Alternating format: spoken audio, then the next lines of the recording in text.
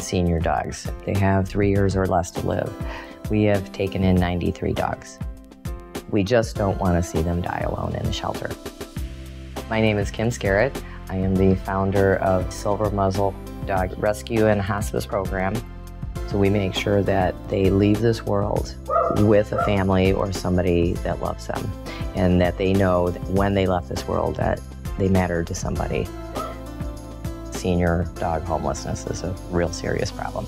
They're often viewed as money pits. People view them as difficult to care for, and they're really not. They don't ask for anything. They're happy to just lay around and be loved on. Once a week, they meet two-legged seniors in nursing care facilities. A lot of these people are lonely, so there's a huge benefit experiencing that unconditional love. Senior dogs, they love you no matter what.